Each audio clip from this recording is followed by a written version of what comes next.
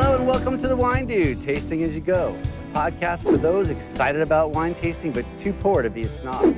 We're out here in the Backroads looking for all the different wineries, places you've never heard of, places we're going to introduce you to.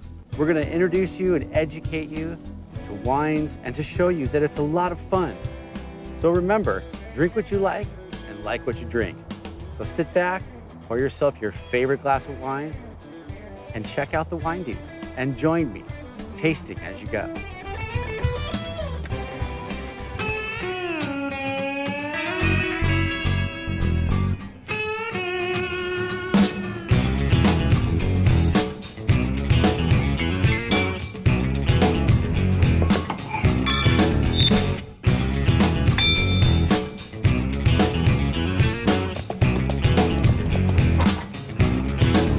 Okay, Wine Dude here, tasting as you go. We're here with Steve Cass, owner of CASS Winery. How you doing, Steve? Very good. Thanks for coming up. Thank you. We're up here in Paso Robles on the Backroad Winery tour that we're taking. Where are we, Steve? What are we doing here? You're in our barrel room. Everything that's up against these walls, behind the camera and in front of you is our 2004 vintage. Half of this will go in the bottle next month. The other half will go in early next year. This is all Cellar right behind us. So, are we gonna taste wine? That's what we're here for. Oh, good. So we're gonna take it right here out of the barrels. That's right. It's tasting real good right now. It's felt perfectly safe pulling it out of the barrel for you. Oh, well, great. Let's do it. Yeah. Trusty wine thief. Trusty wine thief. Ah, that's a good sign when that happens. One of my favorite scents. Real happy at the way this Syrah is turning out this year. So this is Syrah? This is Syrah. You can see the color is pretty good. You don't really have to be a winemaker genius to make good color with Syrah. It's just naturally a very dark colored wine. It's really the basis of almost all Rhone varieties because of the great colors and the great tannins. Tell us what that means, Rhone variety. The Rhone Valley in France is home to maybe 10 or 15 different varieties. 5 or 6 are pretty well known and grown in this area. Tend to do real well here in Paso. Syrah, Grenache, we'll try some of that later. Some Mourvedre, used to be known as Mataro. Petit Syrah, white wines, Roussanne, Viognier, Marsanne. Great. Really coming into their own in the United States and here in Paso, all those Rhone varieties. Okay, so that was Syrah. Ready to move on? We're gonna move on, take the tour. Okay, follow me. I'm going to go right behind cameras to get some Grenache. Okay. Grenache is quite different than Syrah in its color. People work really hard to get good color in Grenache, but what it really has is fantastic flavors. We dropped about half of the fruit in the vineyard to improve the color and improve the flavor, and even though we've done that, you can see it's a little bit lighter color. So the dilemma that we have from sort of a marketing perspective is people like to have darker colored wines. So I could add up to 24.5% Syrah or any other dark wine into that and make it a lot darker, but then it starts to taste a little bit like Syrah. And pretty soon all your wines look alike and taste alike. And it's our feeling that the variety should express itself. So we're going to leave this, we're going to do 100 cases, it's 100% Grenache. One of the issues with that is Grenache is very low tannins. You almost have to think about it like it's a white wine. So you only bottle up 100% Grenache that you think that you can sell in that first year. Because after the first year, the color will start to get a little bit coppery on you. The rest of our Grenache, we're going to put in just enough Syrah, 10%, to give it better shelf life without affecting the flavor any more than we have to. Smells great. I think it's fantastic wine. Oh yeah, very fruity. Grenache grows just monstrous clusters. You can get 12, 16 tons to the acre. That's typically why it's a lighter colored grape, lighter colored red grape. Dropping as much as you did helped get the color to where it is right now. Oh, good stuff. All right. Okay, ready? Number 3. Number 3, Mourvedre. Mourvedre, in a way, is almost the opposite of Grenache. It has equally large clusters, equally huge amount of fruit. It can be light in color, but great tannins. So it stays in the bottle really well.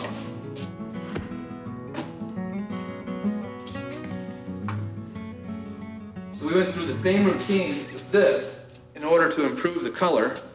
And you'll see when I pour it out, the color is fantastic.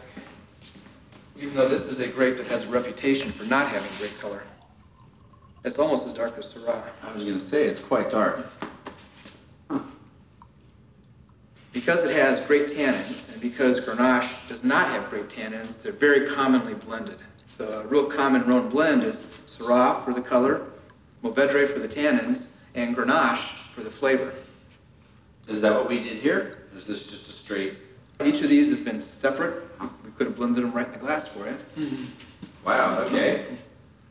We're very happy with the Mourvedre and Grenache. There's not a whole lot of places to grow it as estate wines.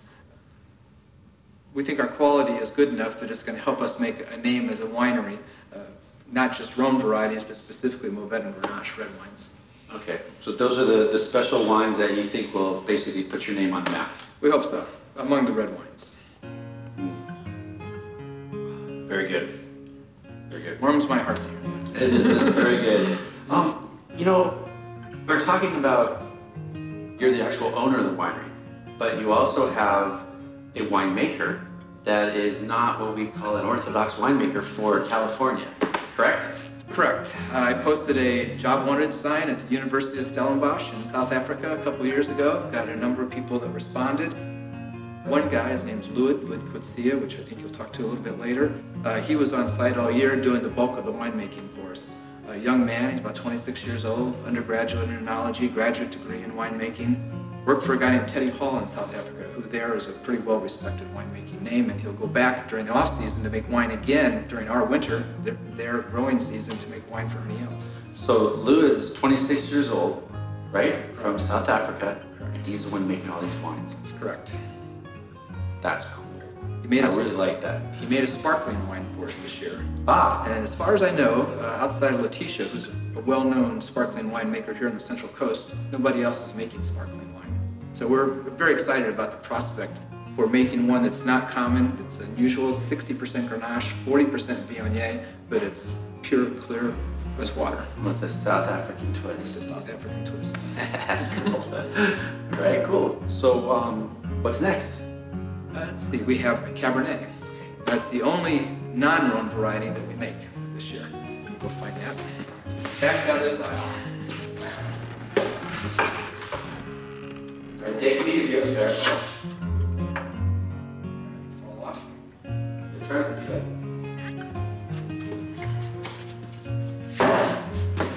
Standing on the broken Grenache barrel. It could be worse. There's a lot of people out there would like to say that. This is a Cabernet. It's a combination of, that is clone 337, that one that I pulled out of. Grapes have different, they're like cousins. In this vineyard, we have 4 different clones of Cabernet, and they're by number. 337, 15, 8, and 4. Different winemakers have different preferences. You'll have one guy say 337 is the best clone, and somebody else who's also a great winemaker will say 4 is the best clone. They have slightly different characteristics and flavors, ripening schedules, and it's kind of personal choice with winemakers which one. Okay.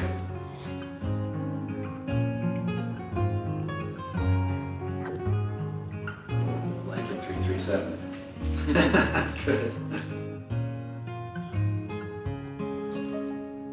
It's not a super strong cab, correct? It's more like a soft. Mm-hmm. It's got that buttery feel at the end. We like to make our wine very approachable. So there are techniques, half a dozen different techniques during the winemaking process where you can make a wine that will age really well.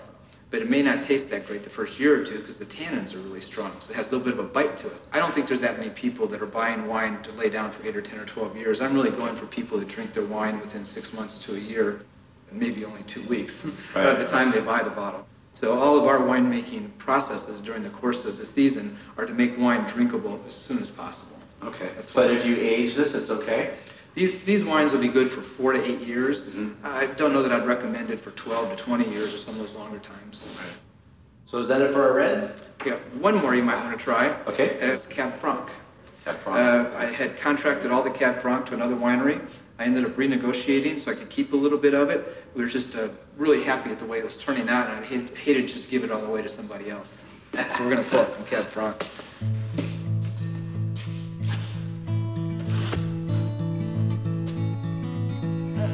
Cab Franc is commonly used as a blending wine.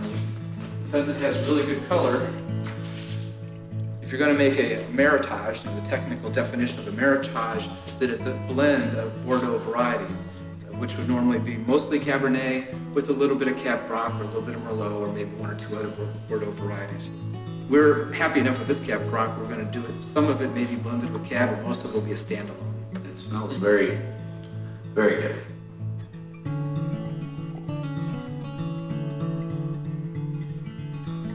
Yeah, very good. I can see where you blend the two, but this is very good by itself too. There's not too many Cab Francs that are done as a standalone. What do you think? We go with pizza? I love it with some good red meat. Fresh off the grill. Fresh off the grill. Fresh off the grill. Okay, great. So that's it for the reds. Okay. We have some white wines. They're in tanks and in barrels. They just went in. Of course, they're not aged the way these are. These are just from this last harvest. I can go and get one out of the other room if you want to try something that's really fresh. Okay. Is this something we want Lou to talk about, or? Well, that's a good idea because he made them. He made them. That'd be great. Let's go find him. Okay, let's go.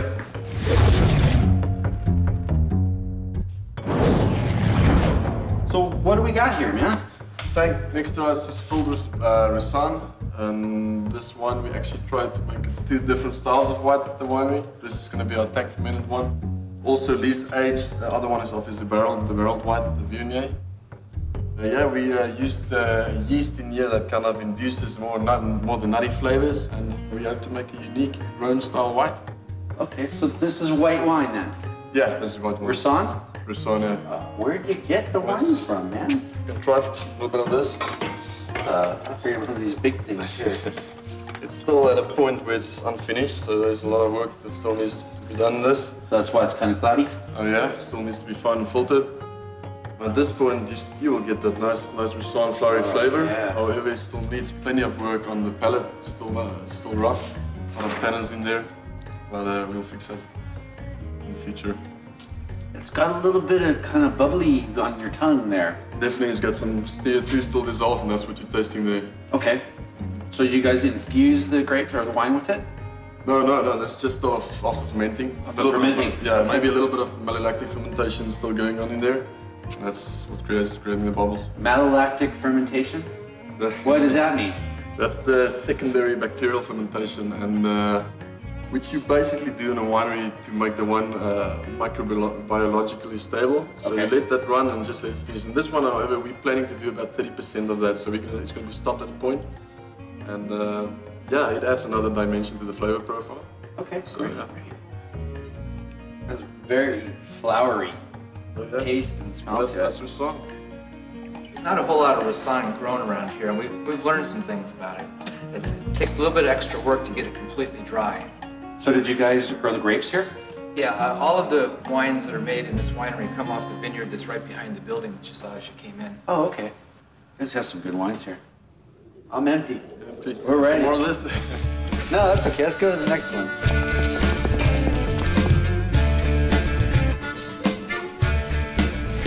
Okay.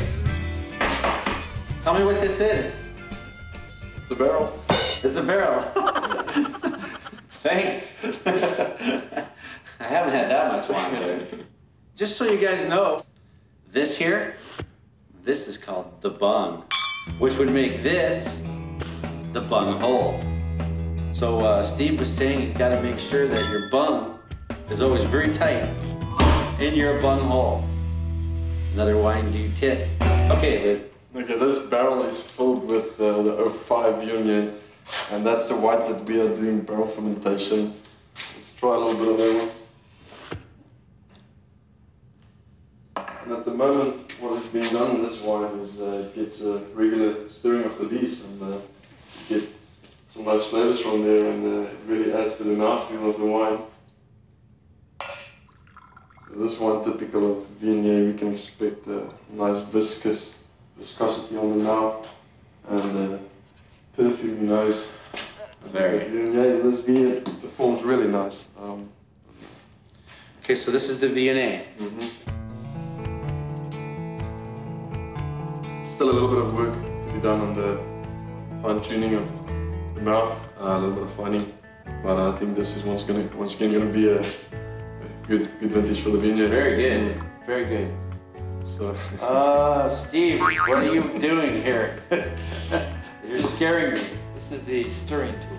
Ah, This is how you stir up the lees. Now, the lees is the stuff that goes to the bottom of the barrel after fermentation. Once a week we come in with this guy and stick it in the bung hole. The bung? Just kind of wiggle around like that, and this little plate here gets everything all stirred up. Helps enhance the flavors. Sounds like the barrel really likes that. It's the difference between what you can do in a smaller winery and what's harder to do in a really big winery. Right. So, we got anything else to look at? We actually got the sparkling wine in the back there as well, which is also one of our whites. Sparkling wine? Yeah. So you mean like champagne? Are we allowed to say that, champagne? Champagne style wine. Champagne style. Since it's not made in Champagne, we can't really call it champagne. It's definitely champagne style. It's made in the traditional method, and it's really fun to make. That's why we're doing it. Well, show me what you got. This year. What's this? So this is the sparkling one that was recently bottled, and basically the point of the process that it is in at the moment is the bottle fermentation. It should still be going. What you do is you basically inoculate the wine and bottle it with the yeast going in the bottle, and that's how you get the bubbles in the wine. Okay, so you put yeast into the wine to get the bubbles in the wine to make it sparkling wine. So every time I had champagne, though, there's no yeast in it. Well, that's still a process that needs to be done. This one, it's called engorgement, the process in which you remove the yeast cells from the bottle to make it a clear wine, like the wine you drink. So that's still to come. This one will have about a year or so bottle aging, and then that will be done. So what do you do then? How do you get that yeast out of there? Well, let me explain that to you. That's quite a labor-intensive job. But what you do is basically the yeast. You call it the yeast flocculates. As the sugar runs out in the bottle, the yeast becomes latent and they fall to the bottom. There's a process called riddling, and what you do is you gently shake the bottle and you work it to a vertical position. And slowly yeast moves down to the neck, and the way to get it out is you freeze the neck, just that bottom bit, and you turn it around and the pressure pushes the cell out, the yeast cells. Okay, so you freeze it upside down. Upside down, okay. Yeast in the neck. And then you can pull the cap off. And turn it around, and the sticks there. Take the cap off and the pressure just shoots up all the cells. That's how you do it. So how far do you think that plug of yeast would shoot when we pop it open? Across the room? I don't know, let's see. Put your eye out though, right? It might. It might. Okay, so it's dangerous. So then so it pops the thing out, right? It pops out the plug, I guess we'll call it, yeah? Yeah, the plug, yeah. And then what happens? Then basically you need to fill the bottle to the right filling position. You stick a cork in there, and you do a few additions. If you want a sweet sparkling wine, you can add your sugar there, or whatever. Or some people even have flavorings there. But we're not going to do it that way. We want to keep it natural. And you put a cork in there, and you put the crown over, and that's it. Almost ready to drink. It's ready to go. Okay, Steve. This is a pretty funky looking barrel here. You want to show me what's inside here? This is our very last fermentation of this year's harvest. It's a late harvest. We picked it just December 1st. Cold frozen berries.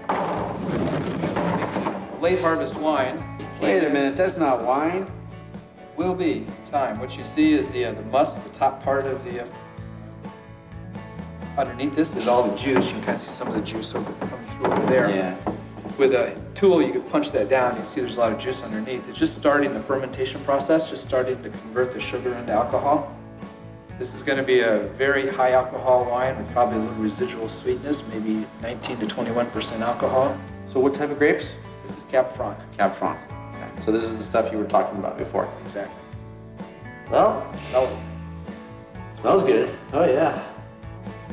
There's some fruit flies in there too. So here's a wine that you wouldn't normally see here with a wine dude. It's gonna get there though, and we'll be ready. Okay, Steve, what the hell is this thing? This is the contraption that we use to help us punch down wine. When you're fermenting red wine, the seeds, the grape skins float up to the top. In order to get the maximum color and flavor extraction, there's two things you can do. You can pour pump wine out of the bottom over the top and let the wine filter down through, or you can punch down the must into the wine, or do both, which is what we do. We do both of them. Because we're in 5-ton tanks, that must gets to be really thick, and it's almost impossible with your hands just to push it down with a hand tool. So we use this guy. Goes onto a forklift. Forklift lifts this up above the tank. We hook this up to air pressure. This guy here, and with this little toggle switch, this foot here is pushed down through the must, and the must gets pushed down to the bottom, then mixed in with the wine to improve the flavors. Ah, okay, great. Oh, cool hat.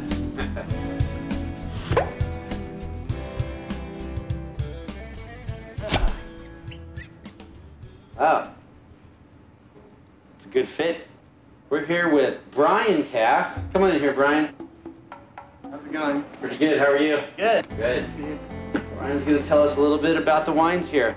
The first wine we usually pour is our 2004 Viognier. It's got a lot of fruit flavors, a little bit of citrus. It's pretty tasty. The next wine we usually pour is our Roussanne. This one's a little bit sweeter than a typical Roussanne. It's got 1.5% residual sugar, so it's almost like a dessert wine. Next wine we normally pour is our Casanova, which is 50% Mourvedre and 50% Grenache. First red on our list is the Rockin' One, which is a Grenache Syrah Mourvedre blend, sometimes called a GSM. It's got mostly Grenache and Syrah, but a little bit of Mourvedre. It's a wine that'll really age nicely, and it's got a really nice kind of floral nose on it. The next wine we pour is the Hacienda, which is 80% Mourvedre and 20% Syrah. It's got a lot of fruit characteristics in it. It's a little bit lighter in color than the Syrah. It's really easy drinking red. We've been pouring a lot more of it just the last couple of months than we did at the beginning, as it's kind of come into its own in the bottle, but now it's one of our best-selling wines. Final wine that we pour normally is our Cabernet Sauvignon, which has got 20% Syrah in it, so it's like an Australian-style blend. The vines, when we picked it, we're only getting about 100 pounds of fruit to the acre, so it's a really fruit-forward cab, and it's really easy to drink. So where did these grapes come from? All our grapes are grown here on the vineyard. We've got 160 acres, and we only used about 10% for the winery this year. So we only did 1,300 cases. The rest will contract out to bigger wineries. Well, what are these here? That is our late harvest Cabernet. It's 19% alcohol, 3% residual sugar, and we're selling them here in these 2-gallon oak barrels. And the way we're selling them is that you can buy this and get 2 gallons late harvest, and then refill it 3 times after you purchase it. A lot of wine to drink, but... So it's like a free refill, like when you go and get a Coke and you can come back and get another one. Exactly. Wow, and it's full of wine. Yep, full of some strong wine. This is a good idea. My grandpa helped us harvest it, and his name's Pete, and we're calling the wine for Pete's sake. That's great, that's great. All right, cool. So here we go, Grandpa wine. This is one thing you're not gonna see at other wineries, only at CASS. Brian, this is a beautiful tasting room. Can you tell me a little bit about it?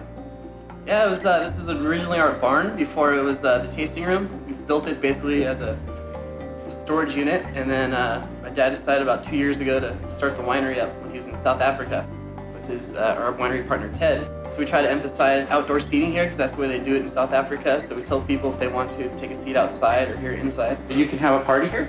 Yeah, we do parties in our barrel room here, up to 75 people. And I also noticed another room that had a whole bunch of wine bottles in it. Yes, that is our bottle room / event room. We'll use that for storage of our red wines, and also it's our event room to have private parties, anniversaries, birthdays, that kind of stuff. Okay, so it's kind of your library. Yeah, exactly. You should go check it out. It's pretty nice. Yeah, let's go do it. Yeah, definitely.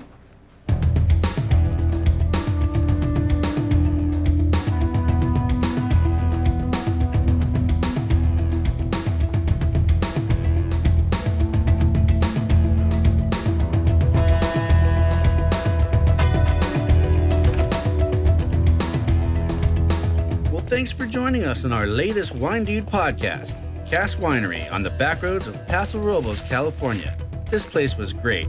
We had a really fun time. I want to thank Steve Cass for his time and his wine. Louis Kutsia, the 26-year-old winemaker from South Africa. And Brian Cass. To get to CASS Winery from Southern California, take Highway 101 north to Paso Robles. Take Highway 46 east, go about 4 or 5 miles and turn right on Geneseo Road. Take Geneseo about 4 or 5 miles until it dead ends into Lenay. Turn right on Lenay and they're up ahead a little ways on the right at 7350 Lenay Road. You can check out CASS online at www.casswines.com. You can also check out our website at www.thewinedude.com. Download our podcast and help us put The Wine Dude on network TV. Remember, drink what you like and like what you drink. Don't let anyone tell you what's good or what's bad. Trust your own palate and have a good time. And join me, The Wine Dude, tasting as you go.